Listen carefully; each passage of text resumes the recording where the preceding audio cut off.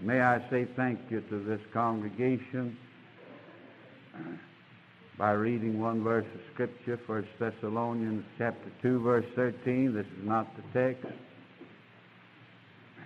but will you hear me as I read it? The Apostle Paul had been down to a little town called Thessalonica and planted a congregation of people, and now he writes them a letter and says, "For this cause also thank we God without ceasing, because," now listen carefully, "when you received the word of God, which you heard of us." It was God's word, but you had to hear it from us. When you did that, you received it not as the word of men, but as it is in truth. This is solemn, Brother Jackson, little old tadpole preacher like you. You up there to preaching away, and it's God's truth. And people are to hear it as God's truth. And if you want to hear God's truth, that's the only way you can hear it.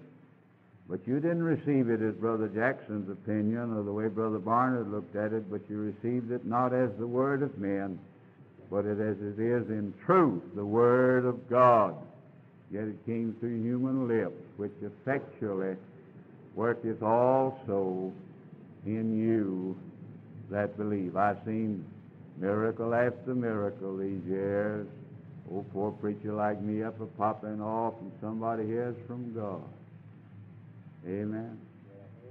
Yeah, God speaks to them. Isn't that a blessed, blessed chapter? I wish I lived in Houston, had a way to make a living. I believe I'd move out here. I'd love to be a member of this church. It's 1,000,000 miles away from a real church yet. But you've got a pastor with open mind, you've got an open book, and the desperateness of the hour is going to drive us to start paying some attention to the Scripture. And I thank God for this church, the extension of this dear man, you people. You see, you haven't got a church unless if you've got 100 members, visitation night, working conditions and sickness, so forth, being equal, you got 100 out doing visitation. Is that right? You haven't got a real church unless when it's time to pray and intercede, you got 100 members. Other things being equal, you got 100 people on that face before God. No such thing being a member of the Lord's church, letting somebody else do the praying and the visiting and the giving and all of that, you see. You see what I mean? But you're on the way. And I rejoice. There are not many churches making as much progress as I felt here, and I thank God for it. Thank God for it. You know, God's people all over the country are reading. I believe God's going to reveal His church, bring it together right here on this earth. God's people are suffering like I am. I live in a city of 120,000 people.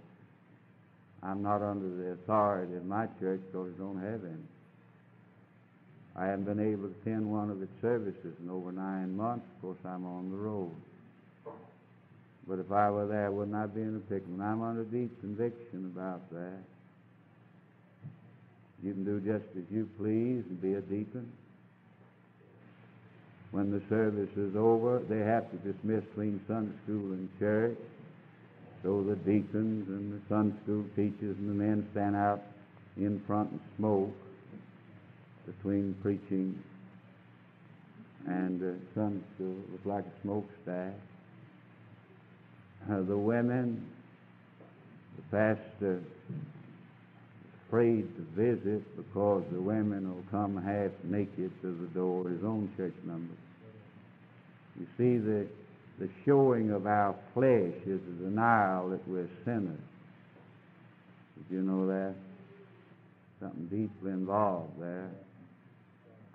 And you can attend church or not, still be a member. They have 2,000 members. When they have the Lord's Supper, they average 400 at the Lord's Supper. It's an insult not to be at the Lord's Supper if you're a member. Of course, if you're a member, at one time you'd sure be here. So we got a lot to work on. But I believe you work in that direction. Brother, if there's anything going on in this church, and you're not under the authority of this church, it means that you're a part of that under discipline. You're just a spectator. You're not a member. You're not a member. God bless you. But so many of you seem to have heard. I thank God for you.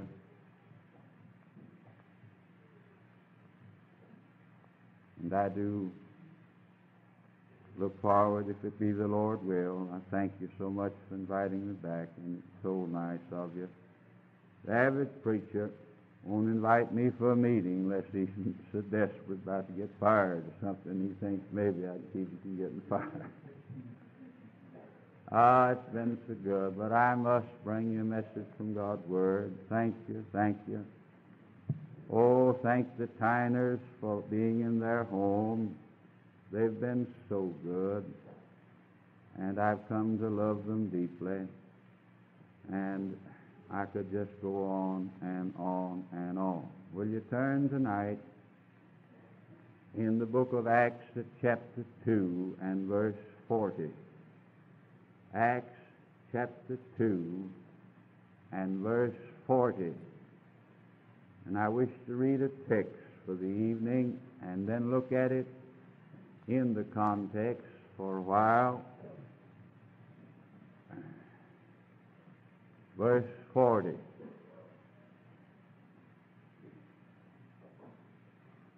Acts chapter 2. And with many other words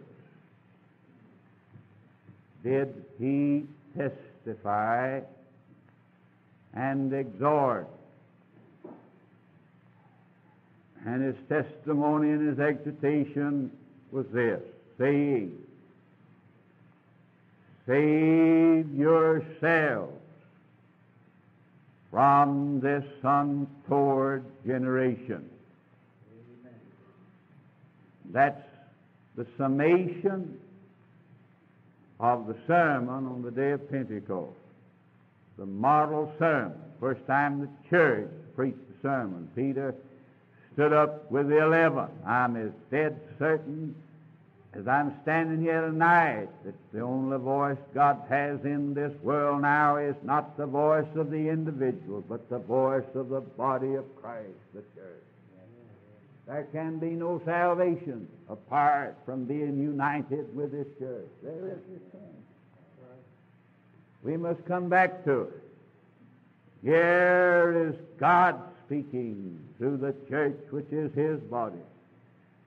And a message is brought. 3,000 souls are stabbed inside of them. They ask a question. The question is answered. And the summation of the answer of the Apostle Peter as the 11 stood up with him, all of it can be summed up in the words: spit on your hands, get the wax out of your ears, save yourselves from this untoward generation. This is the watchword to every generation. As I hope to show you tonight, this one in which we live faces exactly the same thing the people to whom Peter addressed the word. It is the command and the invitation and the charge of a loving God to every human being in every generation. Run for dear life. Get out of it. Save yourselves from this untoward generation. Here's an excited preacher with many other words. Did he testify? He told what he'd seen, what he'd heard, whom he'd seen rather, and whom he'd heard. And he exhorted. Roll up his sleeve like an old Free Methodist exhorter. The old-time churches, you got old enough to have a little sense, you know. You remember when they had exhorters, don't you? Somebody would preach, and then old Deacon Jones would get up and exhort. I remember. Name slipped me now, the young English evangelist, Charlie Taylor. He'd get up and preach like a house of fire, and then he, like me, he didn't know how to give an invitation, didn't want to learn, and his old 76-year-old dad would get up and exhort. He'd say, I beg you in Christ's name, I plead with you, I warn you, I charge you. Peter did both. He testified the facts and experiences in the person. And then he said, I beg you, I charge you, get up, get up, get up, get up, save yourself. Judgment's coming. Judgment's coming. It isn't but a little while until the armies of Titus surround that city, until the people have to sustain themselves by eating the flesh of their own children. Judgment did come. Here's an excited preacher. God give us a school here. If you won't have it here, God give us one somewhere. There isn't one in America that's got some truth to stand on and will baptize it in the enthusiasm of a holy, holy, holy fear of the terror of God. The Apostle Paul said, knowing, therefore, the terror of the Lord, we persuade, because we know the terror of the Lord. And Peter was all excited. I can hear him. You folks complain I don't talk loud enough. I hurt so bad, and I get up with the Yankees. They say you talk too loud. They like everything nice and quiet and dead. But old Peter, brother, you couldn't keep him quiet. He said, I tell you right now, get up there, boy. This thing's on fire. Judgment's coming. Hell's going to be split wide open. The heavens are going to be open. God's going to bring his judgment on this generation. Save yourself. Save yourself. Save yourself. Woodrow Wilson walking down the street while he's president, and he's noticed smoke coming out of a house. He went over there to the president, rang the doorbell, knocked on the door, and directly here came a nice little lady, and she said, oh, Mr. President, how honored I am to have you come to see me. Come in and have a cup of tea. He said, I didn't come to have a cup of tea. I came to tell you a house on fire. My soul. My Lord came down here on urgent business, brother. Oh, here's an excited preacher. Give us excited men and women. I mean it, brother. If the visitation program of this church is of God and you're not in it, you better get right with God. We need an urgency. Brother, there's enough teeming thousands of people in the reach of this congregation that if every member of this church were a member of this church, you couldn't begin to start to come in to getting the blood of sinners off your hands. An excited preacher. Brother, you're in trouble. You're in trouble. You're in trouble. Hell's a popping. Judgment's coming. The wrath of God's hanging over your head. Save yourself. Save yourself. And bless God, here were some excited people, too. They kind of got excited when they heard Peter preaching. When they heard him preaching, they said, my soul, what must we do? Men and brethren, what must we do? Must be our move there. You mean tell me we just got to hang around and let judgment fall? What must we do? Oh, my soul, nothing to argue about now, honey. Tell me, preacher. Tell me, you apostle, is anything in God's world like this? What must we do? It's urgent. Hell's breath is catching up the flames of licking. What must we do? And so, in the summation of his telling, he describes in our text, all he said can be summed up. We'll look at it in a minute. Save yourself. Save yourself from this untoward generation. You're not a tin can.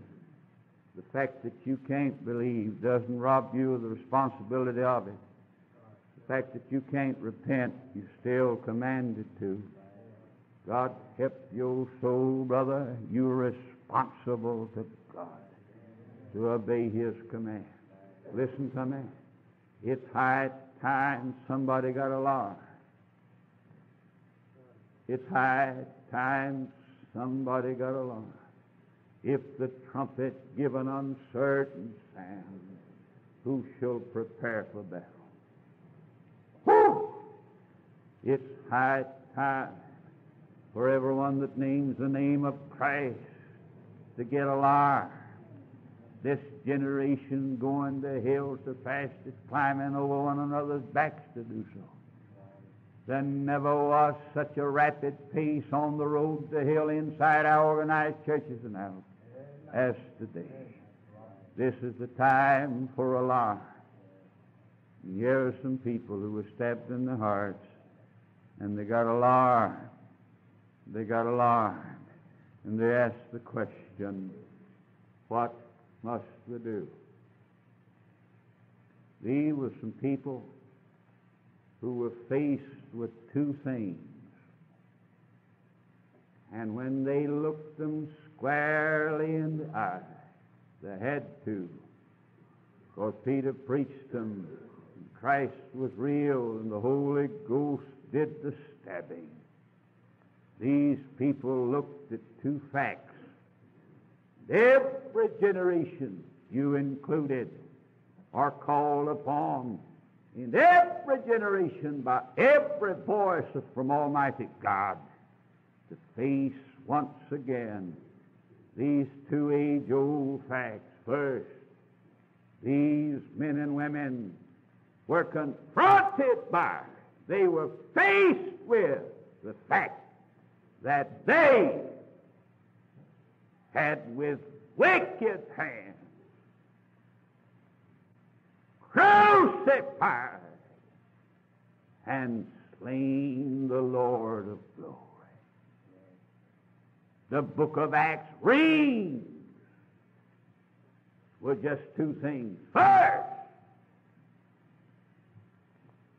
you with wicked hands, with malice aforethought. Your motive was bad. With wicked hands, you've taken him and nailed him to a tree. Men of the Lord's day were guilty of taking the Prince of Glory, nailing his hands and feet to a tree, sticking that tree in a hole between two other trees on which two seeds hung. Ladies and gentlemen, when they were faced with the fact of who it was they had hung on a tree, no wonder some of them said, is there any hope? What must we do? Now here we get in a little of the mystery of the Bible, but the Lord Jesus Christ in the Bible, it is said of him, he was as a lamb slain from before the foundation of the world. There never was a time when in the heart and purpose of God the lovely Lord Jesus wasn't hanging up there on the tree. And that's so now in the heart of God. Ladies and gentlemen, the Scripture is dead certain to teach what I'm saying now as I'm standing here. Every generation deals with Christ just exactly like his day. You had just as much a part in the nailing of the Lord of glory to Calvary's cross as anybody that lived there. Your pastor will back me up. I do not understand what I'm going to preach. But the Scriptures teach when Adam rebelled against God, you were there. He didn't rebel in your stead. You were there. Back yonder in the garden, I can hear the voice of Brother C.O. Jackson Sr. screaming out to God, get off that throne. I'm going to sit there. Yes, sir. Somebody said he didn't think that God ought to punish a man for Adam's sin. He ain't. He's going to punish it for you. Every human being hearing me tonight is guilty of two sins. I don't know whether it's so bad to chaw tobacco and get drunk and rob a bank or not. You can argue if you want to while you're going to hell. But there's two things you dead sure guilty of, brother, that I know of. One is when you were in your father's loins. And the book of Romans says you were there, brother. And you sinned there, and you acted there. I don't explain it, I just believe it. I just believe it. I know, brother, your voice joined the rebellion there. Yours were the hands that tried to push God off his throne and say, you're not going to tell me what to do. I'm running my life. And I know another sin you're guilty of, Mr. Man. I can hear your voice now. Listen, listen, listen. I can hear it. Away with it! Away with it! Release unto us Barabbas and crucify Christ. It may not be so bad to go to the picture show, but it sure is bad to push God off the throne or try it in Eden and nail him to a cross at Golgotha's hill, and you guilty, brother. There won't be anybody in heaven except men who've been pardoned from the high crime of rebellion against the throne rights of God. Pardoned from the awful sin of nailing blood-stained Jesus to a cross.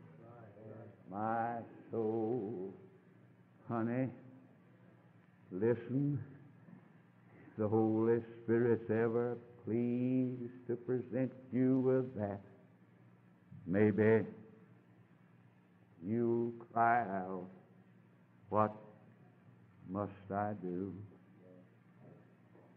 Those men were faced with the second fact that you're faced with tonight. They were faced with what God did in response to the wicked actions of men who nailed the Lord of glory to a cross. Let's read what it says here. You know what God did? This Jesus hath God raised up. Therefore, being by the right hand of God exalted, having received of the Father the promise of the Holy Ghost, this same Jesus, you killed him, but God raised him, and now he shed forth this, which ye now see and hear. For David is not ascended into the heavens, but David did say himself, the Lord said unto my Lord, sit thou at my right hand. How long? Until I make thy foes thy footstool. Therefore, let all the house of Israel know as a matter of fact that God hath made that same Jesus. What part do you have in it? Whom ye've crucified. You know what God's done about that? He's taken the one you crucified and made him Lord and Christ. And when they heard this, that they killed the Prince of Glory, God raised him and exalted him and made him Lord. When they heard this, they said, what must we do? You'll never cry out, what must we do, unless the Holy Spirit makes this real to you. We're praying he'll do it for somebody tonight. He still does. And when God exalted His Son, put Him on the throne. He turned all judgment over to Him. John chapter 5. And He gave Him authority to execute judgment. He's got you on His hand. And He's under commission from the Father to save you or damn you. If you get saved, He'll save you. If you are sent to hell, He'll send you there. That's His commission. You're on His hands.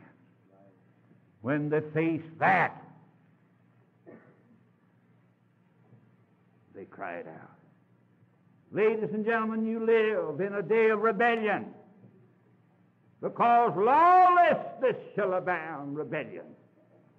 In the home, in the school, in the church, everywhere. The love of many shall wax cold. It's going to separate the men from the boys, the saved from the professors. And it'll be separated at the point of bowing to or shaking your fist at authority. Right.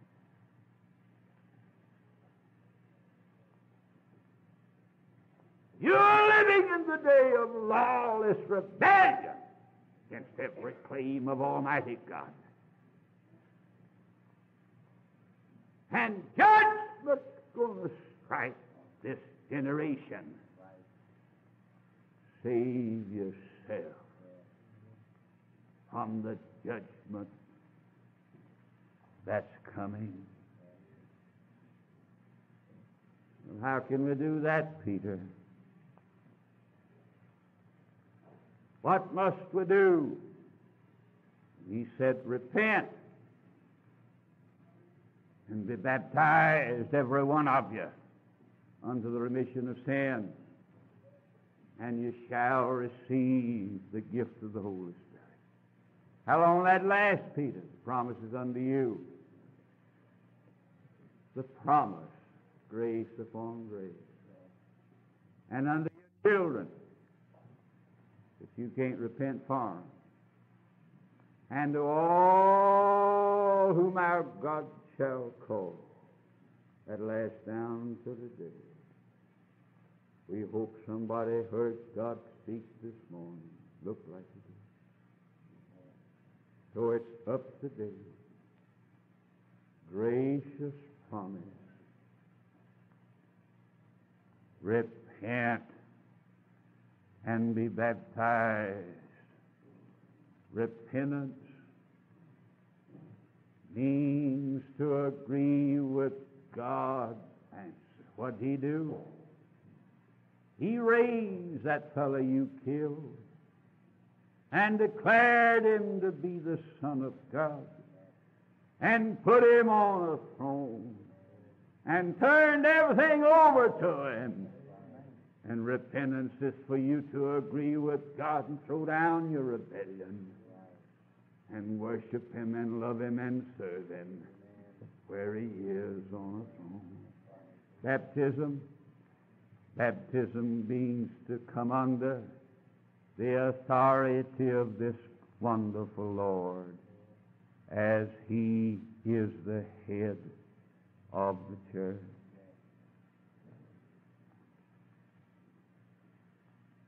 If you're scripturally baptized this next Wednesday night, that means that you are under the absolute authority of this church. You're not a spectator. You're in it. You're under its voice. Brother, that's it. That's it. Oh, I started my mission here with you by begging you to become a seeker. Seek Him who can work repentance and faith. Seek Him who can bend and break and bruise and crush you until you'll be made willing to gladly receive the Word. Throwing down my shotgun and bowing to King Jesus where He is there and where He is here. In the church. That's it. That's it. I'm 60 years old this last August. I preached my old fool heart out. I counted up this afternoon, trying to get a little rest from pain. I've made exactly 1,527,211.5 mistakes. But they were mistakes because I ain't got no sin. I wish I hadn't made so many. But oh, my soul, I've been trying where I've gone. I've done it here to be true to your soul. I don't know whether I'll get back in June or not. Lots of things can happen between now and then. I don't know where you'll be in June. I don't know where I'll be. But I'll see you at the judgment. And I'll have to witness against everybody I've ever said leper.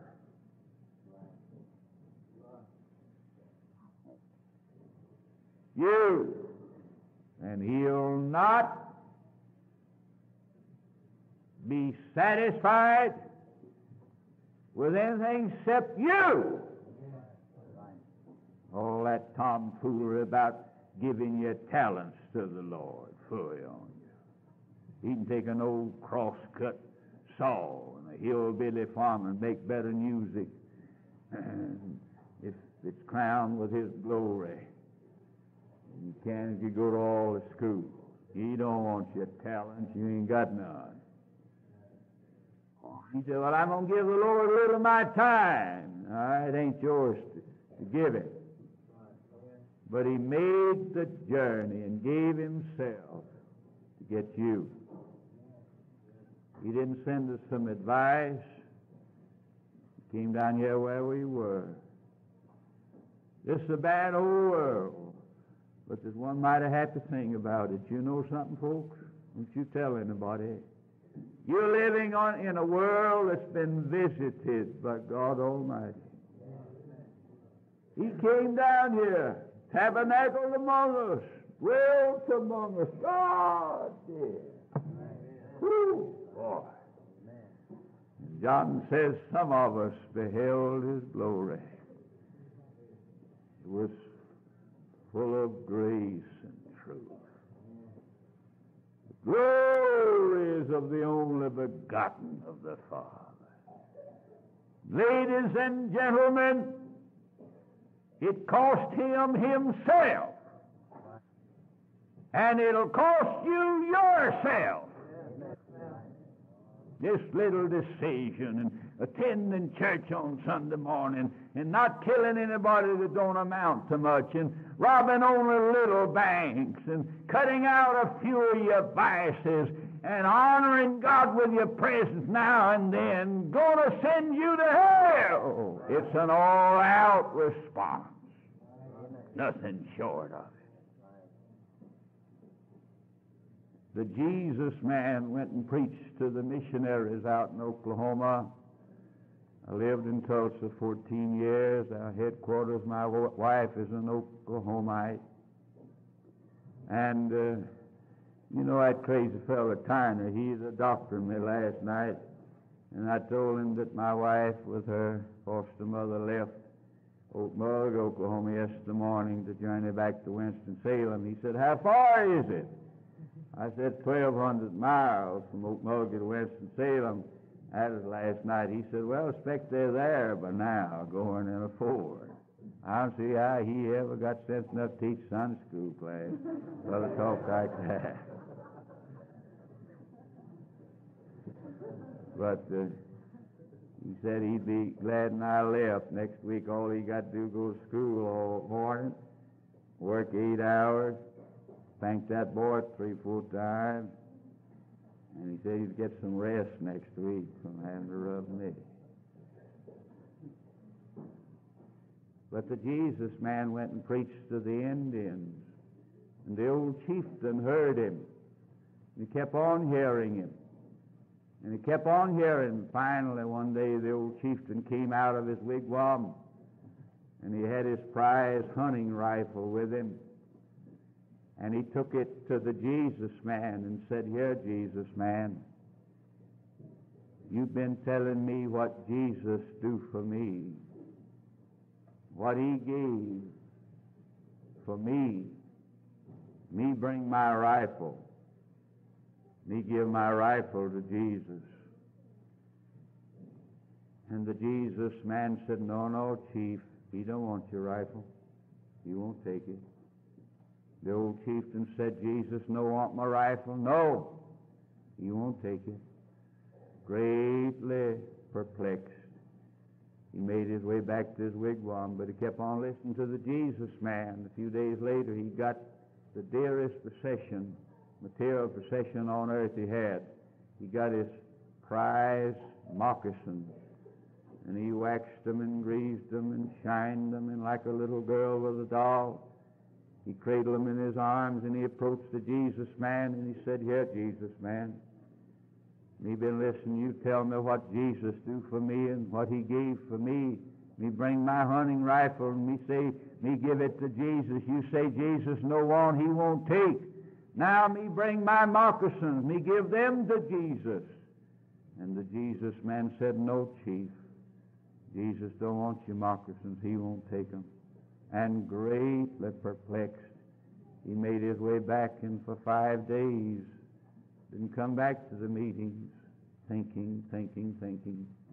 And then he emerged from his wigwam, came into the presence of the Jesus man, and said, "Here, Jesus man, me bring my hunting rifle and say me give it to Jesus, because what he did for me, you said Jesus won't take. Me bring my moccasins, and you say Jesus won't take. Me bring me. He'll settle for you, but not a little of your time, not a little of your love. It's all or nothing. It's all or nothing. It's all or nothing.